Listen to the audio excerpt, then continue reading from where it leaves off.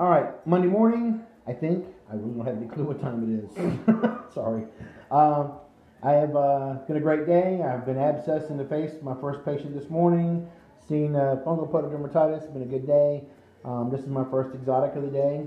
Anyway, things I want to notice. When this guy's got this arch here in his back, he's really, really weak. His gular area is kind of on the dark side. That just tells us he's not feeling too well. That poop wasn't there earlier, but it is now. This guy actually has a paraparesis.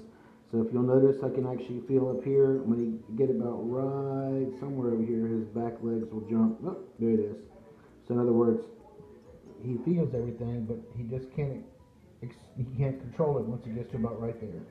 I don't understand why he's doing that. And at this point in time, we declined x-rays. So we're going to go ahead and just assume that part of this paraparesis is secondary to him being weak from the trichomonas. We're going to rate it from 0 to 4. This guy basically has a 3.5 to 4, so pretty bad for a Beardie. He's probably had it since Christmas. Anyway, so don't eat that and you'll be fine. Just pointing at the poop. I'm working hard for a sense of humor today, and I'm not finding many.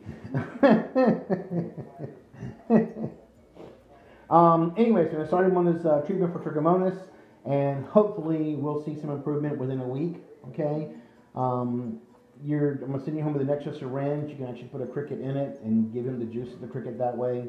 It sounds cruel. I treat crickets too, so I can't do it myself. It's just a weird ethical thing. So anyway, we'll send that home for you to do. Make sure this guy gets some nutrition in his belly. But you can tell he's definitely very, very weak at this point in time.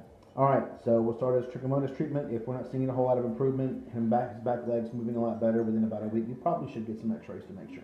Okay? All right, that's it for now.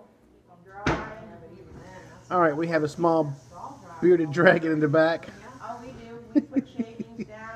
Thank you for that face. All right, anyway. If you notice little things bouncing around there, these are trichomonas. I know because they're being propelled instead of pulling themselves around like histomonas. And this Beardie actually has some neuropathy as well, so we'll have to figure out what's wrong with this guy. Anyway, so there's part of the reason we're not eating. Let's find out what's wrong. Else is wrong with this guy. All right, later.